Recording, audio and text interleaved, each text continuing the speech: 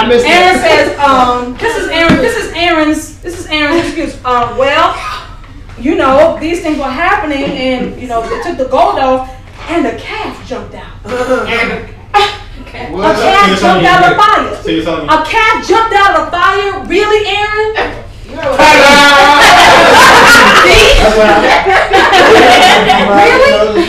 That was his excuse. It just happened. What do we do after? Because when Moses said who's on the Lord's side, the Levites, this one particular tribe said, we a little Moses.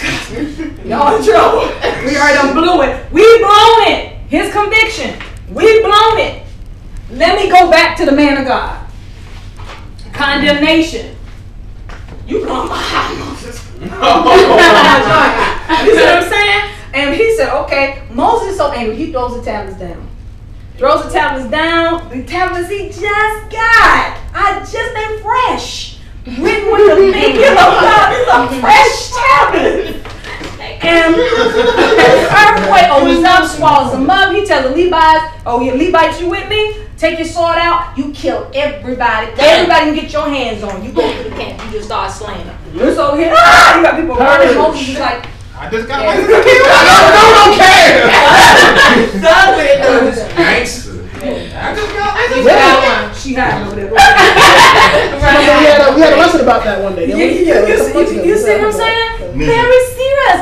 It's very so condemnation ultimately ends in damnation. You are dead. If you are condemned and you have no conviction, you will go to hell.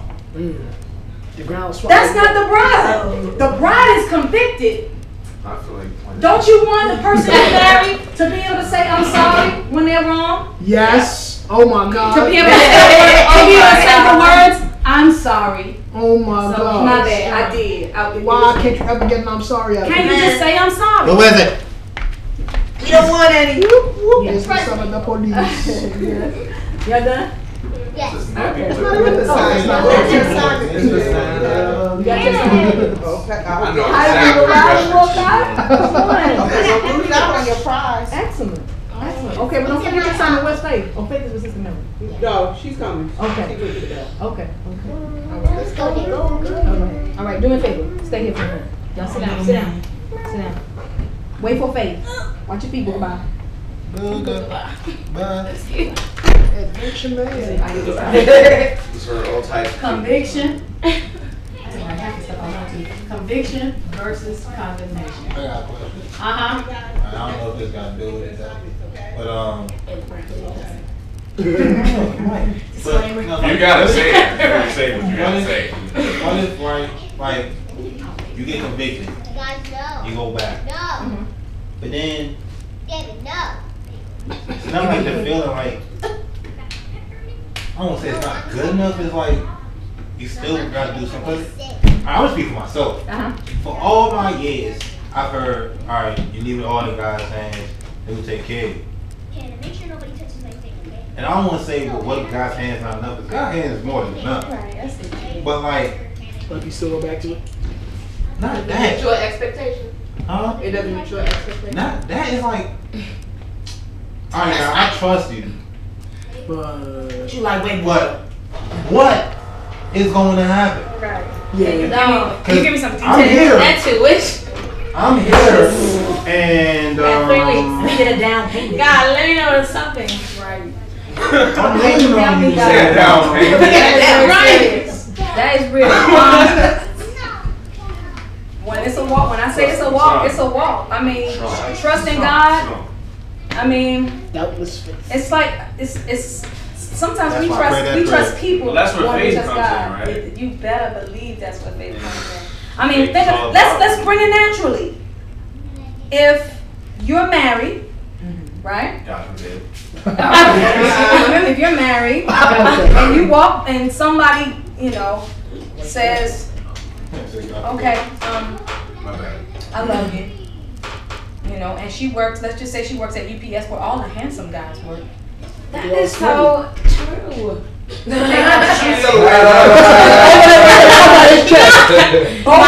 Both of them work. It's true the other way around too. Yes, I believe it. They only hire. In the application, question. Are you attractive? Yes, I am. Yeah, you see what I'm saying? All that. Can you read You it? like brown shorts. You see what I'm saying? I can harass. But you see what I'm saying? So, you know she works at UPS and she says, I love you. And you say, okay, and she goes to work and you know she went to work with a whole rack of handsome dudes. Okay, I know you love me, but... Where does Chastity go real quick? I got the key. Yep. You said, oh, right here. We good. You see what I'm saying? Hey, yo, Chris, swallow You, it. at some point, you have to trust. Anybody ever seen The Incredibles? You ever seen Yeah. The You Incredibles? ever seen Transformers 3? The girl that he worked with. Dude, you saw how mad, you saw how salty he was? No, she was But I did. He was salty and he had every reason to be. His car But like any- 15 but- times. Yo, he did jack his car up. Man, Wait, I It's the same. I haven't seen no time. But you see what I'm saying? At some Oh, point, there's more to do. There's more to do. at some point, you have to go It's a hobo suit. and.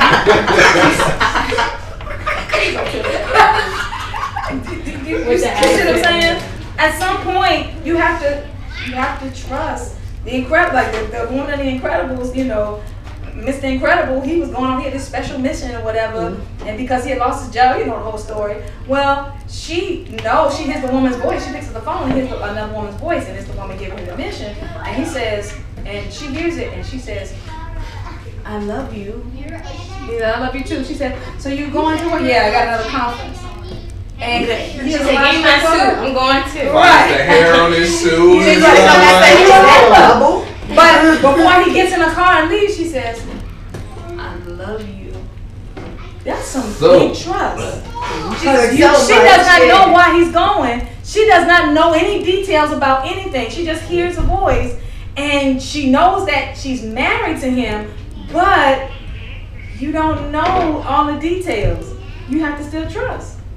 Now she did some investigation. Now we talking about him and me. His God is different. He's not lying to anybody. God doesn't lie to anybody. She flew out there. I don't She know. got her customized suit. She got her Yes, darling. So she was bad. She got a That's why she didn't say nothing about it. She knew she was about to find out. You see what I'm saying? So that's a real scenario. But there are times when it's hard to trust because we don't have any details. And that's just a part of the faith walk. That's just a part of the faith walk, and that's the part that that's the biggest pill to swallow in this whole Christian thing is what do I really believe? Because there are going to be times where it's either going to be you either believe or you don't. I mean that's every day, but there are some events that happen that call on our faith to be like. I believe. I was just talking to my parents today. They went out and bought a new washer and dryer. I was like, I need tuition. okay, When the front load ones? 1,000. Right. When the front So load ones? I got like 3 weeks. Yeah, front load. Jones that talk to you. Man, I was like, Kenmore. The ones that But see clean you clothes. see all the evidence around you. It's like this doesn't look like it's going to happen. So my mom Don't like, make a sound. Is it? Do I? How am I going to do it? I mean, and this is the time where you have to make sure that you are living what you know to live, because then you can depend on God to do. God is going to do what He's dependable whether we are faithful or not. God it's is faithful. scary though. It is man. very scary, and I'm not even going to say that it's not. Sometimes it can be very. Some people are like, "Oh yes, it's just faith. We're all great. Everybody gets." You're not saved. You don't believe. You're not a Christian. No, sometimes you like some things make you step back like. Oh, You got like, okay, God, you out my there? job about to be over August 12th.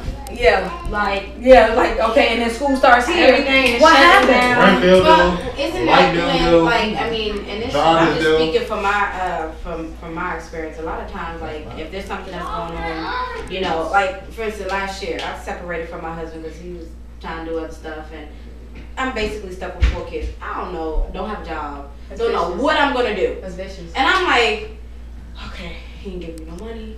I gotta feed these kids.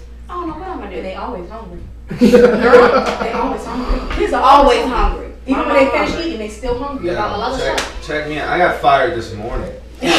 I got set up at my job, set up by my coworkers, and that fired happens. from my government job. had like, you know, that like, happens. you know what I'm saying? And I still have, you know, the courage to have a smile on my face. That's a big. I mean, you at Bible study, you could be cursing God. You were there when the day it happened, you know. But you could be cursing God. Some people take the route. I'm gonna cuss God. At a government job, like, you know, it's like the first thing you're gonna be like is God hates me. Right. Like, of course, that's the thing that's in your mind. But I mean, that's when you depend on your relationship. Doors closed. I don't know. Mine is my all you gotta do is keep faith, you know. Yeah, you have to. And this is the thing. You can't get around this. You can't. What's that? Oh my God. We gotta be finished today. Let's see. That's 9:21. This is the thing. This is when, and it may seem cheap, but this is when you gotta make sure your relationship is intact because you need somebody you can completely depend upon.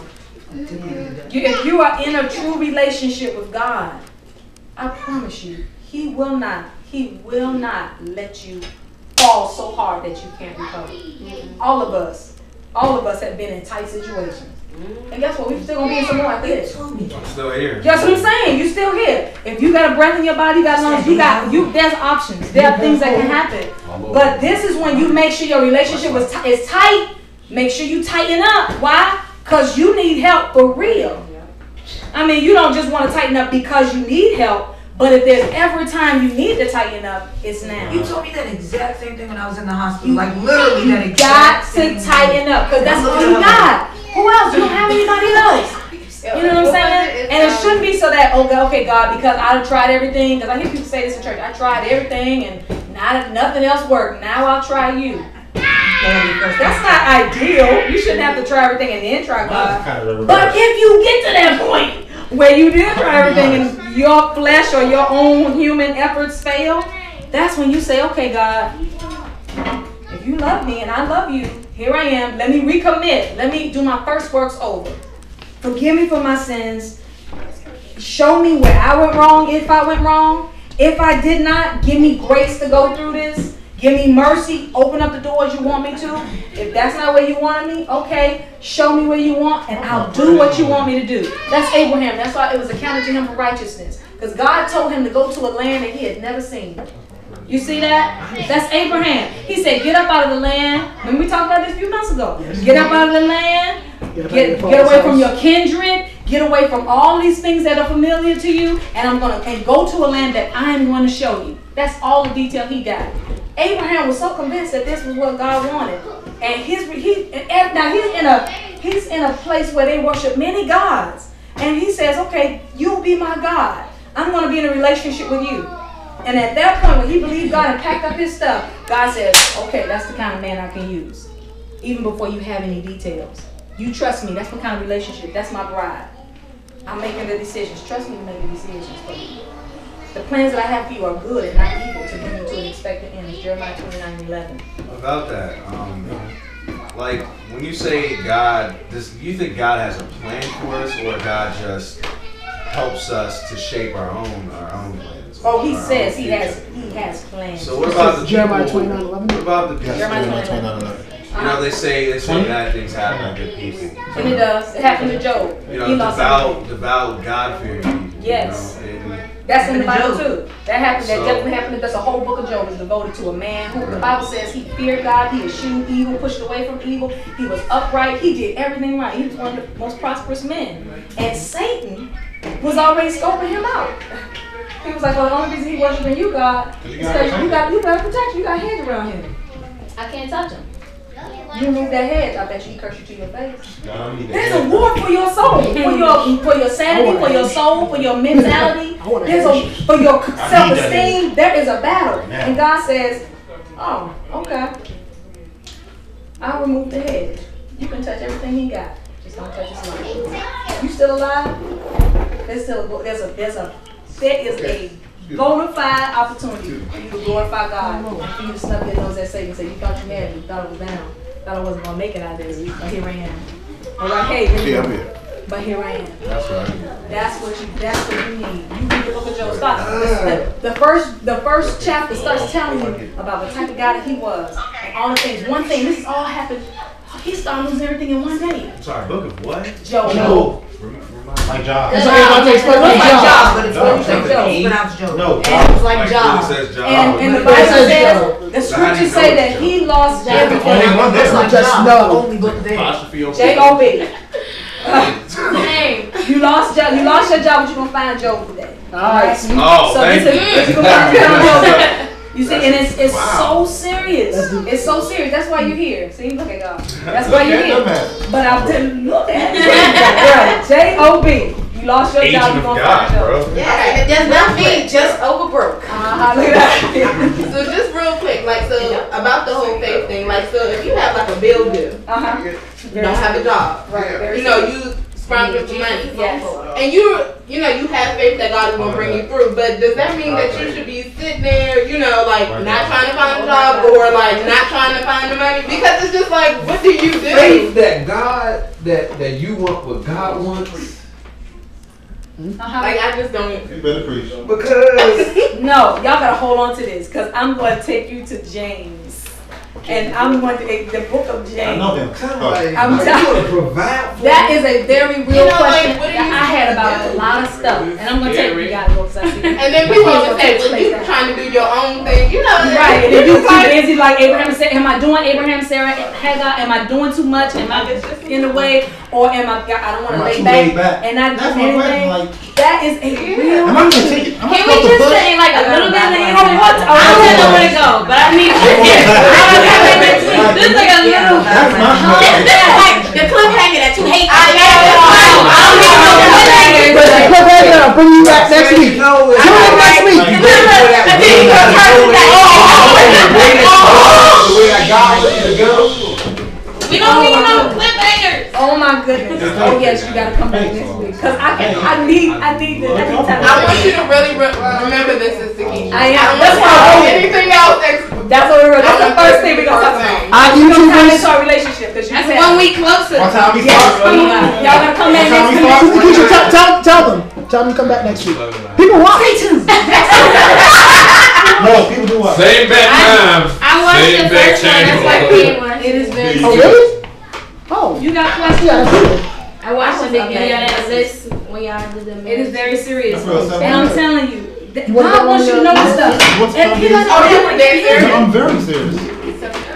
Thank you. He's very serious. Well, I mean, my mother always told me that God is not a part of anything that you cannot handle. Oh my God, let's pray. Let's pray because we gotta talk about this. This is a very real thing. I'm so excited about this because this is something that I've been thinking about all week. So I can't wait. I'm loaded with it. Father, we give you praise and honor and thanks for your goodness. We thank you for the class. We thank you, oh God, because you've opened our eyes to some things about our relationship with others, our relationship with you. Help us to tighten up, oh God. Help us to take responsibility for who we are and not just to let you do all the work. We understand relationships are not one way. We know that there's a two-way street. We thank you for the sacrifice you made. You laid the way for us, but you expect us to trust, obey, and to love you even when we're sick, when we're not, when we're rich, when we're poor, even to the point when you leave this life. We want to be in a relationship with you, loving you, pleasing you, glorifying you. Help us, oh God.